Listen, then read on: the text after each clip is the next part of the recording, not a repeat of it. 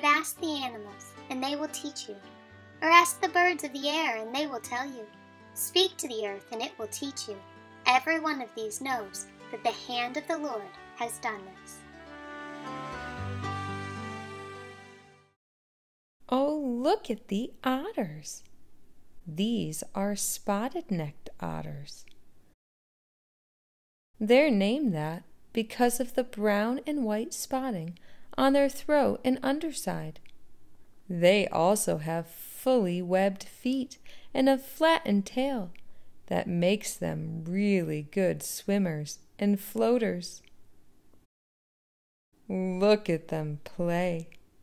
They like to play together in their small family group. But spotted-necked otters also enjoy playing alone. These otters are brown, but when they go underwater, they kind of look silver. That's because of the air bubbles that are trapped under their fur. In the wild, spotted-necked otters live in Central Africa.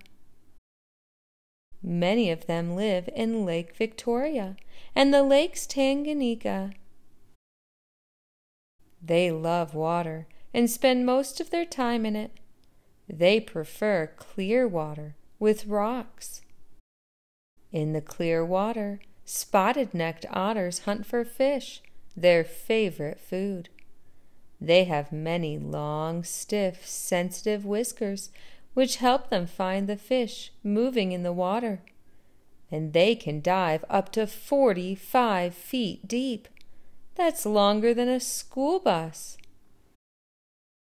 Like most otters, spotted-necked otters like to float along on their back while they're eating. Can you imagine floating on your back while you're eating? That would be hard. But God made otters that way, so it's not hard for them. These are beautiful otters. I've had fun watching them swim here at the zoo. Unfortunately, there's less and less spotted otters living in the wild in Africa. They are hunted, and their habitat has been destroyed. But the thing that has affected them the most is the pollution in the lakes that they live in. Humans have allowed chemicals and trash to get into the lakes where the spotted-necked otters live. The water is not as clear as it used to be.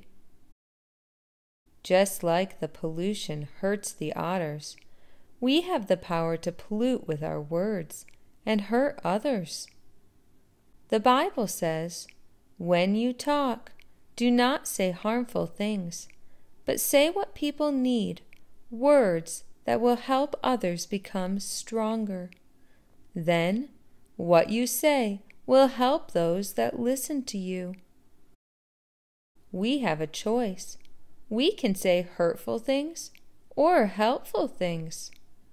When we say hurtful things, we pollute. We make it hard for others to live around us. But just like the otters that love the clear, unpolluted water, other people will love living near us when we use kind, encouraging words.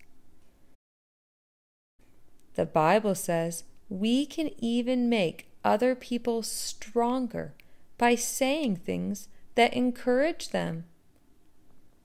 I want to help others. I don't want to pollute the air around me. I want to help keep it clean so those around me can become stronger. I choose to say kind words. What about you?